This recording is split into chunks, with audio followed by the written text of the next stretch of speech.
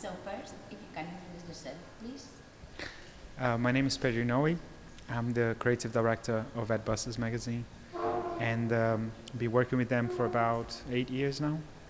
So how do you explain nowadays to a young guy what's Adbuster? Adbusters is part of Adbusters Media Foundation, and it's best known by its magazine. It has been going on about pretty much since 1989. And it's a magazine that started out discussing environment issues, and it quickly moved on to what is called mental environment issues. So the same way we can pollute the environment, we can pollute our minds. And we started by creating culture gems and subvertisements, playing around with existing ads and modifying them as a way to sort of create counter narratives. So, and I guess that the biggest, most successful campaign we created was Occupy Wall Street, when we created a poster in our issue in 2011, and it was a call out for people to come in and occupy the financial heart of the globe in New York, and it really took a life of its own, and the whole Occupy movement was born out of this poster that we designed. And since then, we sort of been busy producing books, we're producing videos, we're producing a lot of different sorts of cultural material to discuss different narratives opposed to the endless growth, profit accumulation, money, and into a sort of more community base. How can we, what are we doing in planet Earth as people, as a species? Where are we heading, you know? What are we doing with all of this? And for all the Adbusters fans, we have like always, I think, one question. How or which is the backstage of Adbusters? What's happening behind? How is the work process? How you talk each other? How people is sending? How are you like? It's Adbusters. It's from the gut, if I can kind of explain. You know, it's a mess. I mean, creatively speaking, it's confusing. We're changing things all the time. We create covers and then we get sick of it and then we change things. It's we're never settled, you know. It feels like we're always looking for something. We're looking for the new tone. And can art and design shift the foundations of the society that we live in? Is that possible? You know, what is the tone? What's the mood of the reality that we live today? Can we change that? Can we change the way how information flows in the society? You know, can we make it be a bit more humane, you know, be a bit more inspire people, you know, to actually create change. And I think it's an ongoing battle, you know. We find new paths, and then they get taken over by corporations and by fascist movements, you know. And I guess it's an ongoing battle. It's the meme wars that we're fighting, you know. So I guess it's just part of the game, I guess. And in that game and in all that mess, what kind of people is behind? Oh, there's the actual team. It's super small. There's about 5 of us.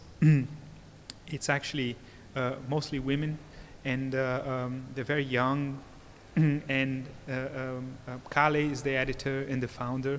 He's still going. Very old guy, and he has more energy than all of us combined. You know, and super passionate about what he's doing, and but at the same time, it's about enjoying ourselves, you know. And a lot of times that we're creating things, there's a lot of moments where we look at things and we kind of go, I don't know why, but it's working. There's no rationality behind it, you know. A lot of times it's to do with trusting your gut, and that's like letting it go. Letting it go, it's not easy. It's like a muscle that needs to be flexed. You have to practice every day. And especially with design, that it's all about having control, and all of a sudden you don't have control. And for a few platforms, this is great. It's fantastic to be working on a platform that we're allowed to do ourselves, that kind of sense. Practically, it's chaotic, but it pays off. You know, it's really fulfilling about the results you get, getting to know people, and getting to hear the thoughts and everything is always super important, you know. So I guess be part of this event is always so gratifying to actually, you know, come here and eye to eye, meet people and talk about, you know, like the work we've been doing. You know, it's always really important. So you just start talking about 1977, Macron, Kanye West, Star Wars, like Apple, and you arrived today. So, what the fuck is happening today? That's the big question. I have no idea what the fuck's happening today.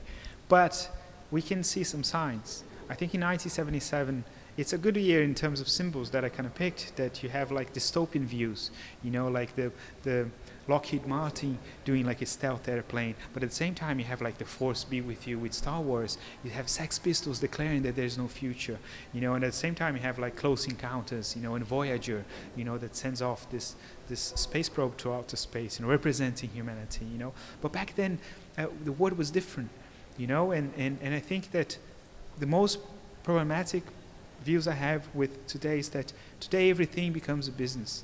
Education is a business. Health is a business. It's not really about people anymore. All of a sudden it's about money, and that's the major heart of the project we're doing here. As a species, how do we explain ourselves as a species is finance and economics, and that's at the heart, at the center, and everything serves that, you know. And we forgot about humanity, and I think it's we have to keep fighting, you know. It's not just something you I don't know, at least for me, you wake up and do your thing and, I don't know, go make money, don't see your kids, and then you're 50 years old with cancer, and you ask yourself, oh, what did I do in my life, you know? I think people are starting to ask questions, the narrative is starting to expand, you know, like the Pope says that capitalism is a bad thing. Bad guys in films are bankers, and capitalists and greedy people. So in a sense, it's interesting that the narrative is sort of expanding. And I guess part of it, Adbusters being part of this, sort of creating, by expanding, it's like counter narratives that we're sort of creating. But we're still searching, you know, we're still like looking, what's next? You know, where are we going? How can we make this deeper? Is it economics? What's the next level? You know, how do we actually go with this? I mean, look up. You have Blockupy, you know, you have Rojava, you have a movement in Madrid, you have fantastic new projects coming up, you know, and I don't think it's one project, it's all the projects. It's like, things are so bad, anything counts, anything goes, you know. I don't know, if you think, there was this one guy who decided to do this dance in his apartment, and the next thing, you know, you have this thing called Harlem Shake, and it's spread all over the world, and everybody's fucking dancing with it. Maybe it's a dance, the next thing. You know, maybe it's the ice bucket thing challenge, for example, that we should do. Anything goes. You know, we can use of all the means that we have, and we do have the power of actually one person coming up with an idea, get modified by a different one, and then gets hijacked by something different. And with this, we kind of create change. There is something really powerful about us holding an object in our hands that can really shift things and really change things.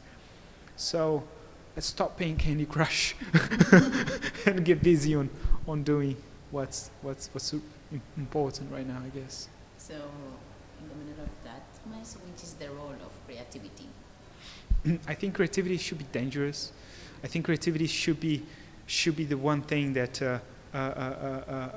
the state, corporations, institutions, and media can't count on it.